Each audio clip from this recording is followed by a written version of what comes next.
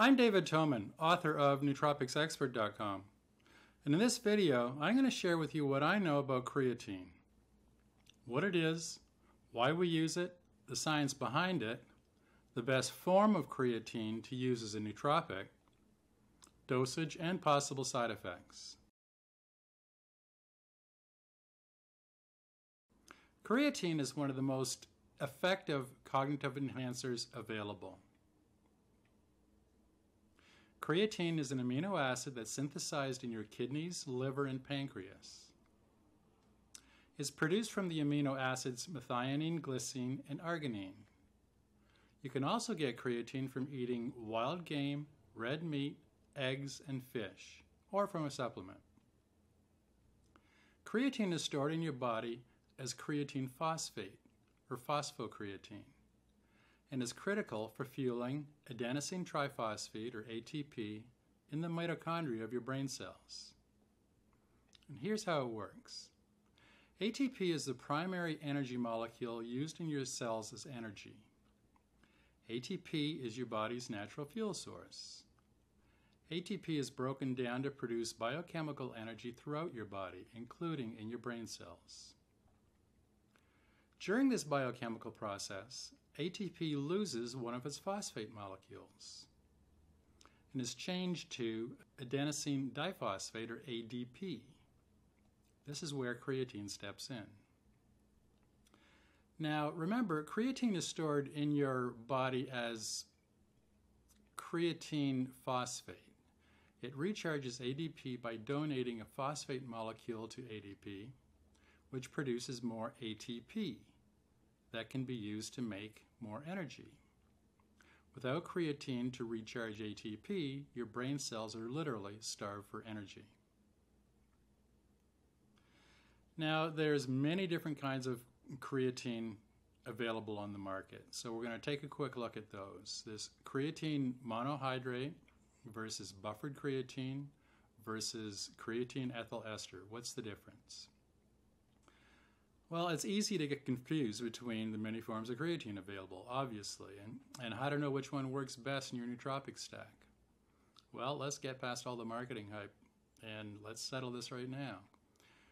Creatine is one of the most well-researched supplements in the world, thanks in large part to the sports nutrition world. Creatine monohydrate is the form used in most of the clinical studies on creatine. It's the gold standard of creatine and has been proven for over decades of use. Buffered creatine is marketed as being able to outperform creatine monohydrate because of its higher pH level. But research doesn't back up this claim. Researchers at the Exercise and Sport Nutrition Laboratory at Texas A&M University conducted a double-blind study with 36 resistance-trained athletes. They tested creatine monohydrate, or Creapure, against buffered creatine, or Cre-alkaline, following manufacturer's directions for loading and maintenance phases, and they ran the trial for 28 days. Now, the research team concluded there was no evidence that supplementing with a buffered form of creatine resulted in fewer side effects, or that the buffered form was more efficacious or safer than creatine monohydrate. And then we have creatine ethyl ester, which is another form of creatine that is supposed to convert back to usable creatine once in your body. It's marketed as having better absorption than creatine monohydrate. But the research shows it's actually less effective, because once in your body, it's converted to the inactive form called creatinine. The bottom line, it doesn't pay for using fancy forms of creatine, no matter how good the marketing hype. Creatine monohydrate is still the least expensive and the most effective form of creatine available today. Now, how does creatine work in your brain? Well, two ways in particular stand out. Creatine levels are linked to optimal memory ability and retention. One study at the University of New Mexico investigated working memory ability, or the brain's ability to hold information for future use. Scientists studied children's brains aged 7 to 12 using magnetic resonance spectroscopy and measured various brain neurochemicals. The study found that children with the highest levels of creatine in their brain had a better working memory, and concluded, we speculate that higher resting creatine levels may allow for greater in-task activation and facilitate processing. And the second way, creatine directly impacts mental fatigue. Another study published in Neuroscience Research examined the effects of supplemental creatine on mental fatigue. 24 healthy adults participated in this double-blind, placebo-controlled study. In this study, the adults who took 8 grams of creatine daily for 5 days showed significantly less mental fatigue, while performing more than those who took no creatine. The research team said that creatine appeared to help increase oxygen utilization in the brain.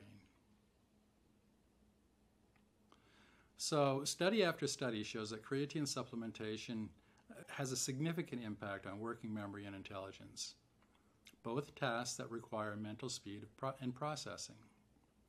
Creatine supplementation plays a major role in brain energy capacity and increasing brain performance.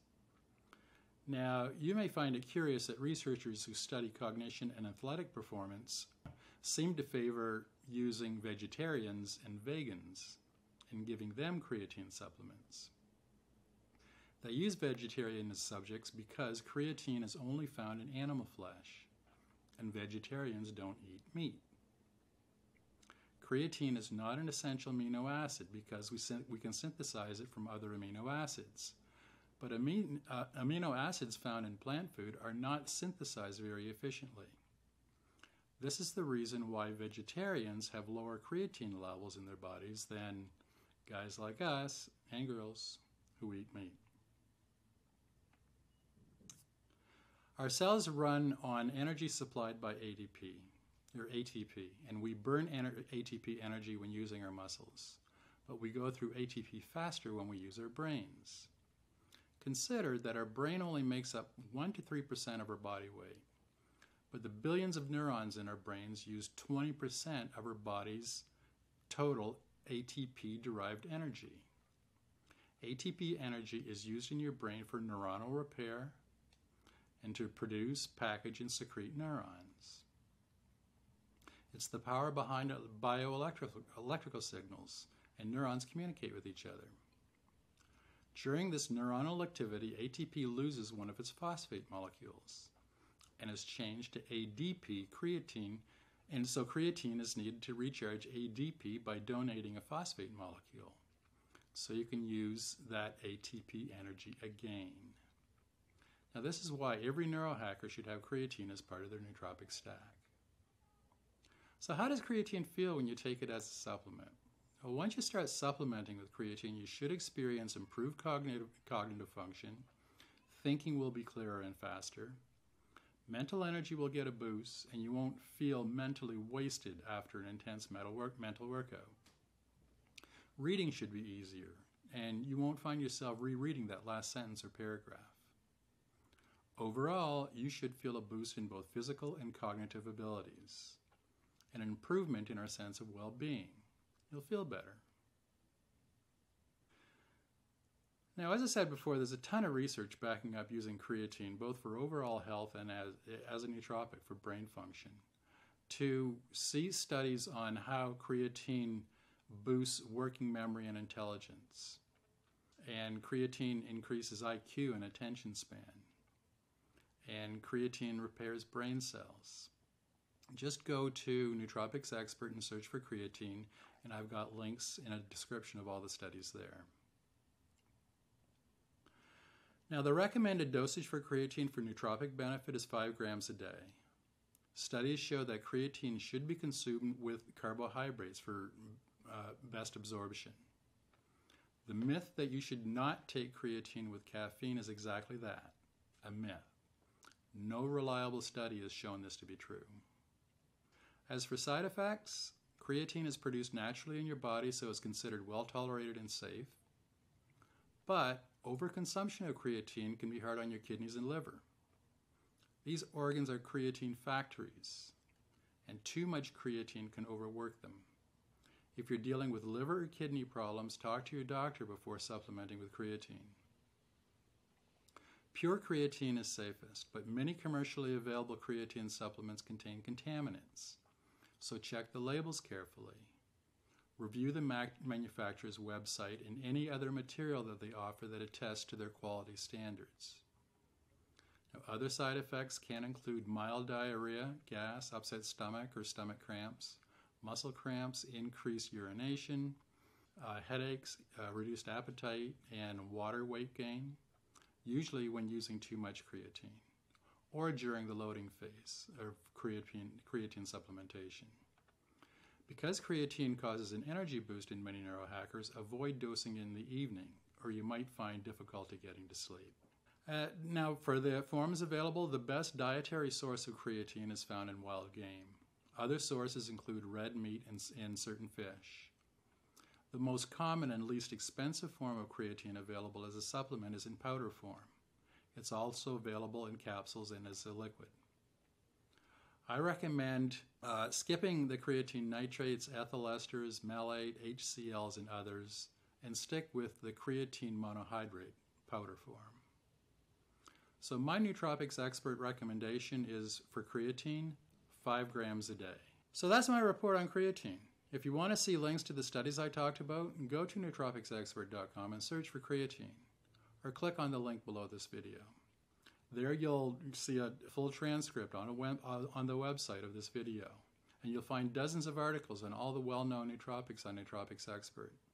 If you have any questions or want to share your experience using creatine, go to my article on Nootropics Expert and leave it in the comments section at the bottom of the article. If you want to see more videos on all the popular nootropics used today, subscribe to this channel before you leave. I'll be putting up new videos on nootropics and optimizing your brain every week. I'm David Toman, author of Nootropics Expert.